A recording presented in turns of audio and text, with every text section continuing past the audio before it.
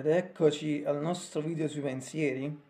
Sì, innanzitutto adesso sono passate 2 ore, diciamo, da quando ho fatto il report, 1 ora e mezza, lo ricordo. Sì, però, come vedete dal cielo,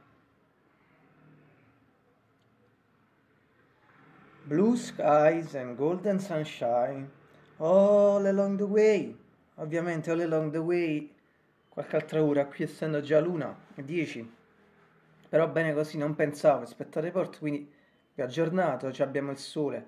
speriamo si mantenga così. Buon inizio, grandissimo inizio di primavera, certo c'è sempre qualche nuvola, ma credo si mantenga così. Poi, come se qualcuno ha visto ieri il mio accogliere, il video in cui ho accolto la primavera, perché ieri alle 16:33 qui in Italia praticamente ho fatto il video proprio alle 16:33 perché alle 16:33 è scattata proprio la primavera astronomica qui in Italia e quindi se qualcuno ha visto quel breve video, ho detto che ho parlato anche di una cosa al minuto 2, cioè al minuto 2 in poi del mio video, la mia interpretazione strumentale di The World Spins, perché praticamente avevo sperato che ieri proprio esattamente a quell'ora lì avesse raggiunto le 5.000 visualizzazioni, ma purtroppo non l'ha fatto perché a quell'ora lì era ancora a 4.998, però praticamente dopo circa 1 ora e mezza ci è arrivato a 5.000. O in serata, non ricordo, forse erano le 8, le 9, ricordo esattamente, comunque è arrivato a 5.000 visualizzazioni e però appunto avevo messo il preview del video come augurio che appunto arrivasse di lì a poco, infatti è arrivato, però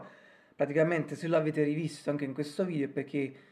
appunto ci è arrivato finalmente ieri appunto in serata e ho voluto ricondividerlo con voi, diciamo è il mio video più visto, come ho già detto ieri, il mio video tastiera più visto sul canale tastiera, diciamo non ha nemmeno 2 anni il video, il 9 giugno farà 2 anni, per me è già un grandissimo onore che è arrivato a questo risultato, visto e considerato che comunque sono un musicista amatoriale, poi non sono nessuno, non ho un gruppo, eccetera, eccetera, non ho alcun nome. E sì, proprio in tal senso non dico queste cose a caso perché del pezzo sono state fatte, se non erro, 4-5 interpretazioni in totale, però praticamente la mia in questo momento è al terzo posto assoluto per quanto riguarda proprio le cover, perché al primo posto assoluto c'è una cover fatta da un gruppo che si chiama Lume e che in realtà è stata fatta circa 7 anni fa, il 6 aprile faranno 7 anni e che al momento è a 7.000 quasi, a 6.845 visualizzazioni, non vorrei sbagliare, però dopo 7 anni, mentre l'altra cover di un gruppo che suona i violini è arrivata a 5.800 e qualcosa, ma dopo quasi 5 anni. Se non ero a maggio il loro video farà 5 anni, mentre il mio al terzo posto è appunto però dopo quasi 2 anni. Quindi io credo che in proiezione la mia interpretazione, anche se strumentale, eh,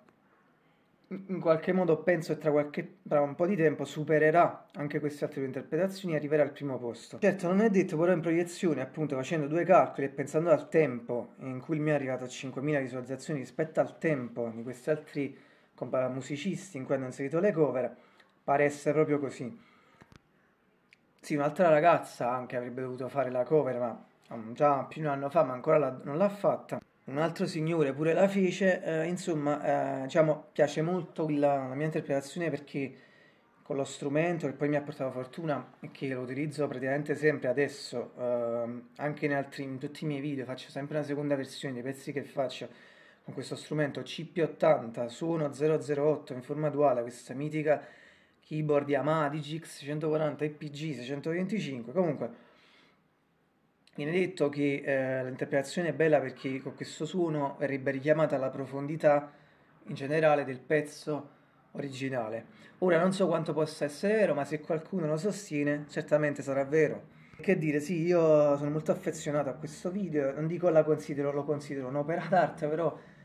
per i numeri che ha dovremmo dire così, che è un qualcosa di intoccabile è diventato. Fa molto piacere perché certamente sarò ricordato nell'eternità per questa mia interpretazione, ma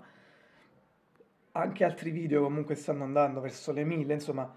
sono comunque contento, ripeto, perché io comunque fondamentalmente non sono nessuno, considerando gli anni precedenti in cui io non ero creatore, come youtuber appunto non ero un creatore, sono già contento di tutti i risultati che ho ottenuto, anche 169 iscritti che al momento, poi oscillo tra 170 e 171 in questi ultimi 2 mesi,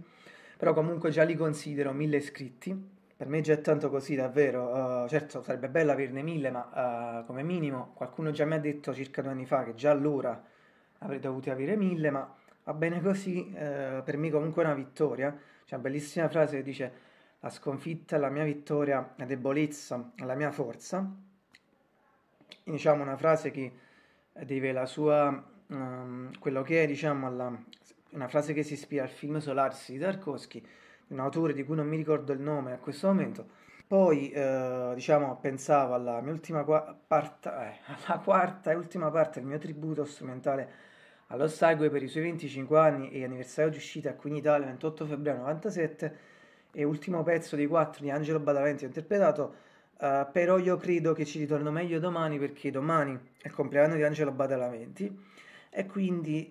avendo già anticipato comunque in altri videomessaggi il discorso, però domani ci ritorno meglio, appunto essendo il suo compleanno. Però se vedete un preview, perché il preview appunto del pezzo, dico solo qui se siete interessati, che il video completo è sempre in descrizione, ma ci ritorno meglio domani. Nel caso mi venisse altre cose in mente, come sempre, aggiungo in descrizione. Bellissimo sole, veramente accecante. Have a great day again. A domani.